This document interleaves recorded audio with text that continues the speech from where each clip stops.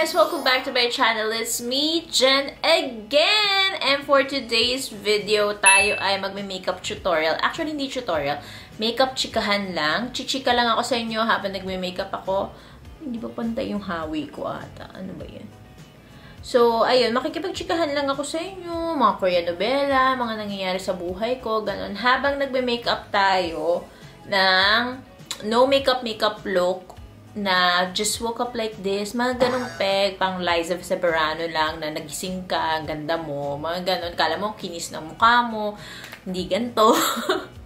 So, ma-achieve natin yun using local brands yung gagamitin ko, kaya very affordable, and ilalagay ko sa description box yung mga links kung saan ko binili yung mga local brands na to, and para, alam niyo yun, hindi kayo mapanghinaan ng loob na ayan, kaya natin pagandahin ng ating face or skin using a local brand na mga makeups din naman. Hindi kailangan bumili ng mga maharlika lagi. Okay?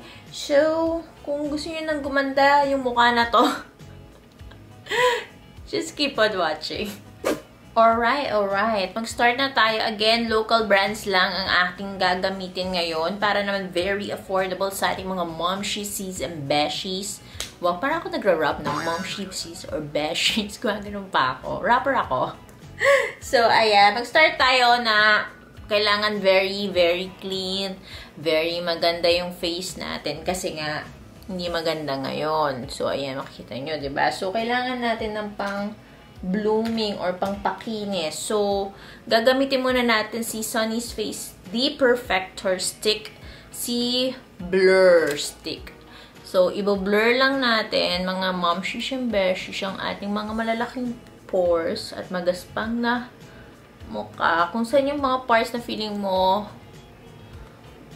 nagda-dry ka or may mga malaki kang pores, dun ka maglagay. Like sa nose, di ba may mga whiteheads, ganun. So, pupuna, ayan. Be-blend mo lang din naman siya. So, para magmukhang smooth and sailing. Kasi nakapag-moisturizer na din naman ako mga sis. Next naman mga sis, para medyo mukhang flawless talaga tayo. Parang gagawin natin siyang illuminating primer, ganun. Si Face Glass ni Sunnies Face, kita niyo ba? Barbarella Luminizer. Yung mas lighter shade yung kinuha ko. So, dito lang, sa mga gusto mo mag-highlight.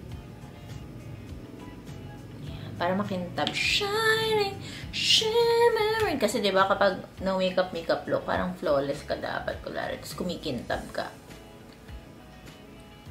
So, ayan.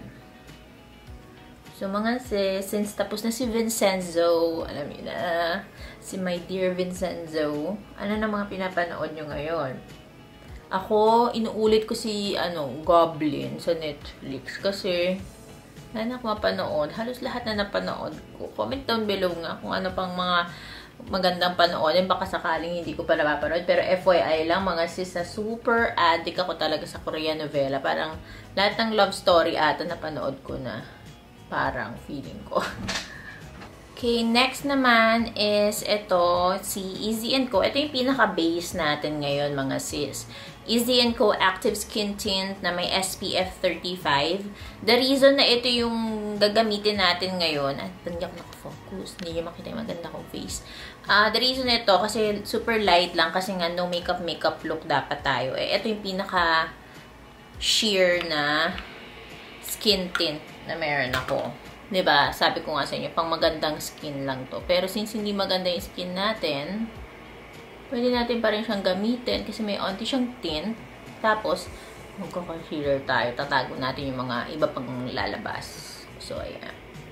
O, diba? Parang skin mo lang din talaga.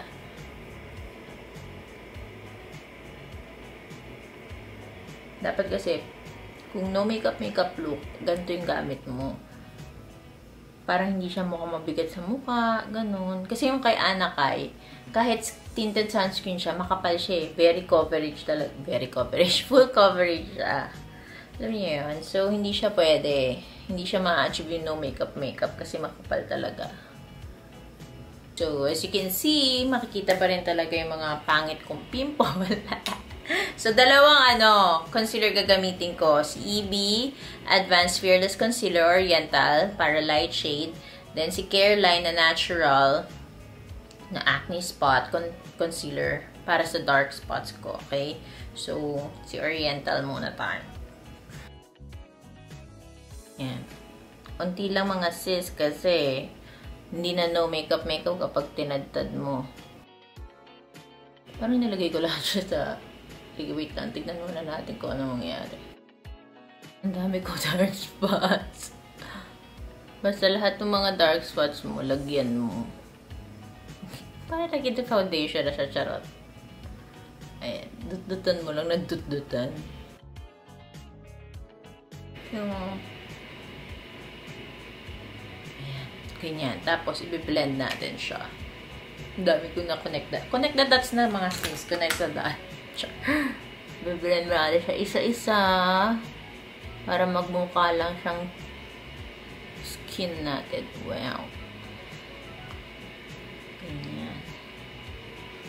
Okay mga sis, okay na siya. Actually, hindi ko na pala ginamit si Careline kasi okay na si Fearless Concealer. Nag 2 layers ako ng concealer and as you can see, meron pang onting may makikita mo medyo dark pa talaga yung nanggagalaiti kong pimple. So, para lang magpantay, isang pump lang ako nito.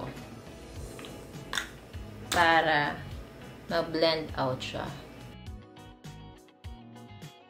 Nandun yung umbok pero at least hindi na siya galit na galit. Pang-pantay lang din siya. Pang-even out.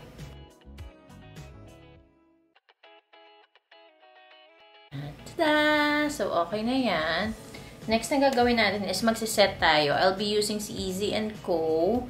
na translucent setting powder. Translucent para hindi masyado halata. Kasi kapag mahalata. Gets? Gagamitin ko is brush para super light lang. Kasi hindi tayo magbe-bake. Dito lang.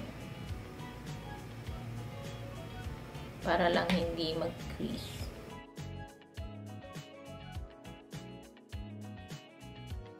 Tapos, don't forget yung pimple mo. Kasi yung mga nilagyan mo ng important yan. Para hindi mag-move. Catch. Next is our kilay. I'll be using si Careline Best Brow Liner. Tapos, di dapat siya super duper mga sis. Yung, kasi natural lang, diba? So, hindi dapat tayo ay bali. Ano ba yan? Paano ako bali? Tingnan niyo sis. May crack. Sana naman okay pa siya. So, light lang. Kaya itong pen ang gamit ko kasi mas light shade lang ito.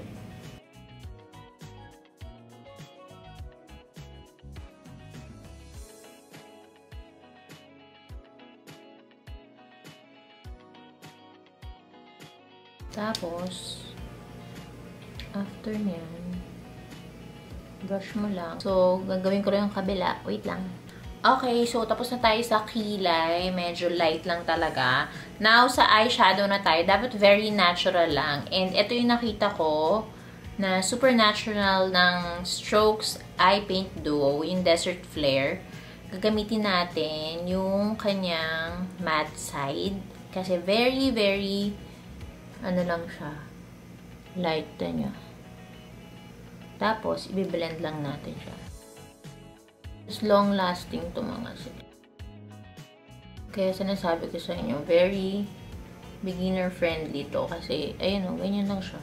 Sa mga walang ilong katulad ko, connect nyo dito yung mga brown.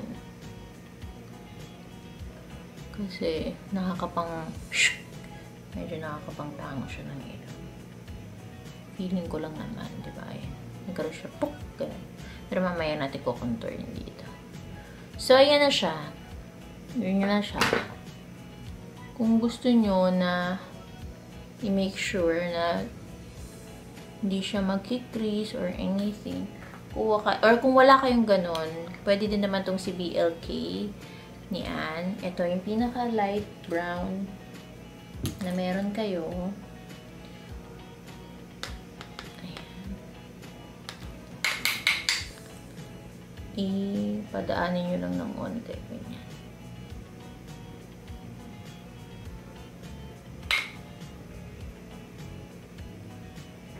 Parang hindi na din, sure na hindi magkikrease. Tapos pwede nyo na din yung gamitin yung pang contour kasi light lang naman. Hindi dapat sobrang contour kasi natural lang kunani, diba? So mga sis, hindi ko kinaya. Hindi pala nagre-record yung mga ginawa ko after nung sa eyeshadow. Explain ko lang ulit. Makikita nyo na parang naglagay ako ng onting eyeliner na shade doon, na wing. I just used an angled brush and then ginamit ko yung dark brown.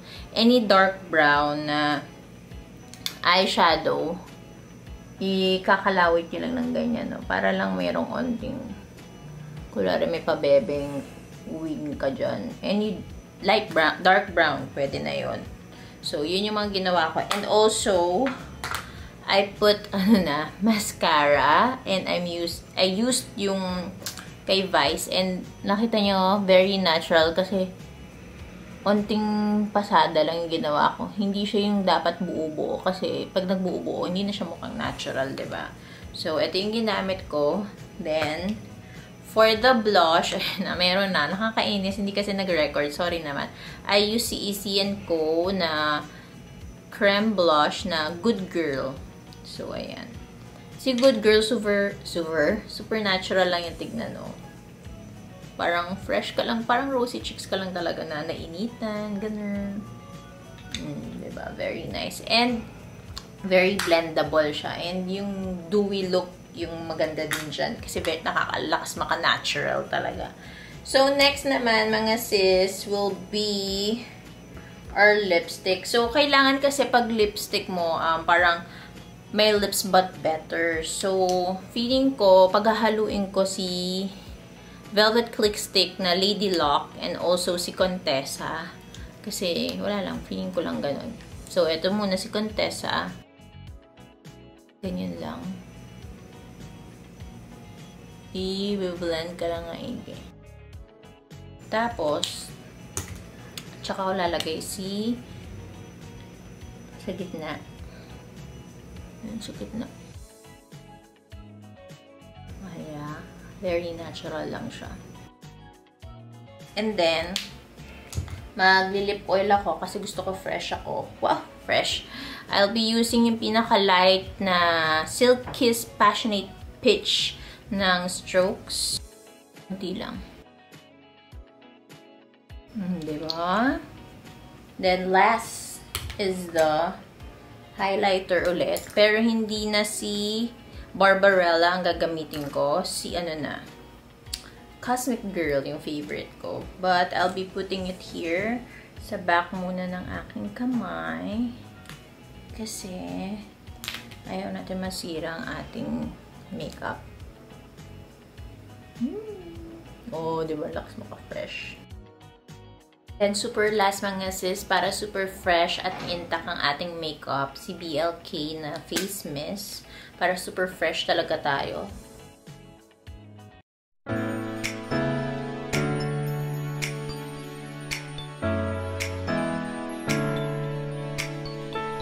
So mga sis, momshies and beshies, this is my final look for a no makeup look. Na, alam mo yun, walang foundation and all. Kaya, very, makikita nyo pa rin naman yung mga dark spots na onte. Pero very natural talaga yung makeup. Alam nyo yun. Gets nyo ba yun? Kasi, pangit din naman kapag super heavy lagi yung makeup mo. Kung mag-zoom ka lang naman. And also, if sa bahay ka lang, gusto mo lang magmaganda, katulad ko, ayan, ganitong makeup lang dapat muna sa atin. Mga fresh ang look lang.